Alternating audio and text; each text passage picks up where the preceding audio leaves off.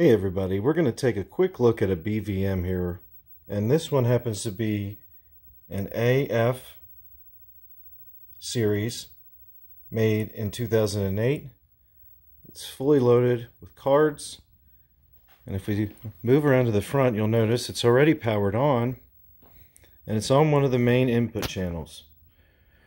Now the main purpose of what I'm trying to show you in this video is I want you to see some of the built-in test patterns into a BVM. So this could be another A series BVM or a D series or any of the other monitors that are a BVM that has this similar controls and has an on-screen menu. Then you can use this technique to access some built-in test pattern generators. So why would you want that? Well, if you were going to buy one of these monitors and you didn't want to lug along a piece of equipment to actually test it to see what the condition of the monitor is, you can use these test patterns and test a monitor. It's really simple to get into them. All you have to do is have your monitor powered on, like we have this one powered on, and we're just going to use these inputs on this number keypad up here, and we will go to 0, 9,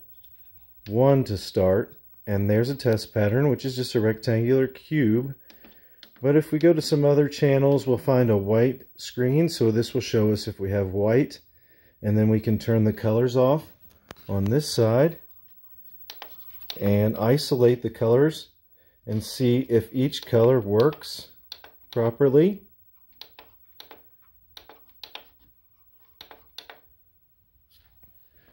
And then there are other test patterns. For example, a crosshatch pattern that you can use to even calibrate the screen if you'd like. And then there's a dot pattern to help you adjust your convergence. And all that is built in to the control modules on these monitors. So if you have one with a built-in control module, then you can do what we just did and access these. Or if you have an external control module like a BKM 10R or the 11R portable or some of the other R units that were controllers, then you can use those on a monitor that does not have the built-in controls and do the same thing. You can test the monitor to see if it works by using what we did on the side here for the inputs and just trying to get onto one of these channels. And then once you're done, you can just go back to your main channel, and that's pretty much it.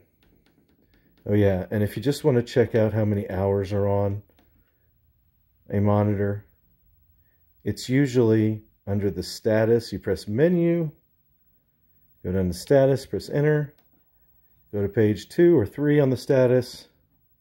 It'll tell you right here. Whoops. So this one has 6,560 hours on the tube. Thanks for watching. See you guys next time with some more retro content.